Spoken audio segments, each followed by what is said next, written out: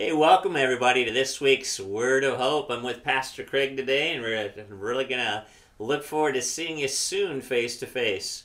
Many of you perhaps have heard that the words "do not fear" appear in the Bible in one form or another 366 times, once for every day of the year, plus leap year.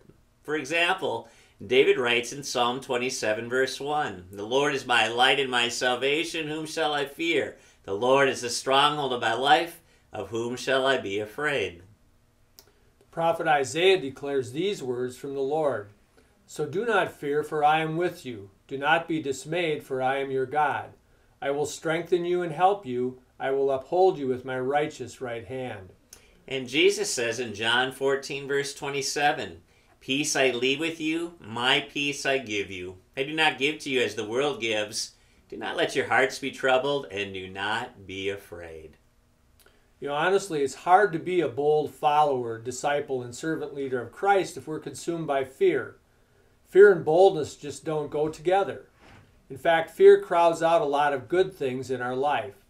Can we be happy, confident, clear thinking, and afraid at the same time? No. Fear is the big, brash bully in the high school hallway that keeps us from being productive. Well, for all the noise fear makes and all the room it wastes in our hearts, fear does little good. Fear never wrote a symphony or poem. It never negotiated a peace treaty. Fear never cured a disease. It never pulled a family out of poverty. Fear never saved a marriage or a business. Courage did that. Faith did that. People who refused to cower or consult with timidity did that. But fear itself, fear herds us into a prison and slams the door. Because God knows we all struggle with fear from time to time, He repeatedly tells us, don't be afraid. Why? Well, just from the Bible verses that we heard earlier. The Lord is my light and my salvation, the stronghold of my life. Our God who promises to strengthen, help, and uphold us with His righteous right hand. And because Jesus said, "I'm giving and leaving my peace with you." We can be confident and secure in Christ, no matter what circumstances confront us. Well, we've got a number of announcements to share today, Craig, and most of them are over-the-top great news. You want to get us started? Sure, you bet. So, first of all, we're going to have Drive-By Lord's Supper in both parking lots this Sunday, May 31st from 9 a.m. to 10:30 a.m. After you're done receiving communion, if you choose, you can also pick up a dozen water bottles with special labels to refresh people in your neighborhoods and community, as well as these yard signs that you can feel free to put in your front yard.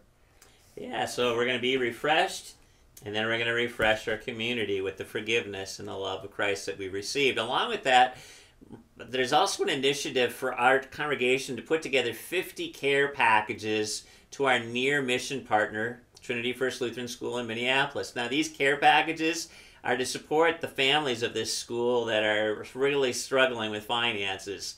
So to create a family care package, think of something fun a child of any age between 3 years old through 8th grade and their family might do. Maybe it's a movie night, story time, crafts, baking a cake or cookies, gardening. You get the idea. Put these together in a small package that would enable that family then to have some fun together. Put these materials in a box suitable for mailing. Attach a sheet of paper on the outside of the box listing what the care packages include. And please try to complete this before June 8th. And if you have questions, please contact Pete Mumford directly. And his number is 763-229-9792. And let me repeat that, 763-229-9792. Also, for graduation recognition, which is we're in that time of the year, Pete Hiller sent out a mailing to all graduating seniors last week with information about the graduation recognition on June 7th. The letter also included a response form that is due by May 29th. If you did not receive the mailing and you have a graduate in your home, please contact Pete Hiller in the church office. And finally, some great news. Hey, tentatively June 14th, because Governor Walz allowed the congregations to meet up to 250 in worship.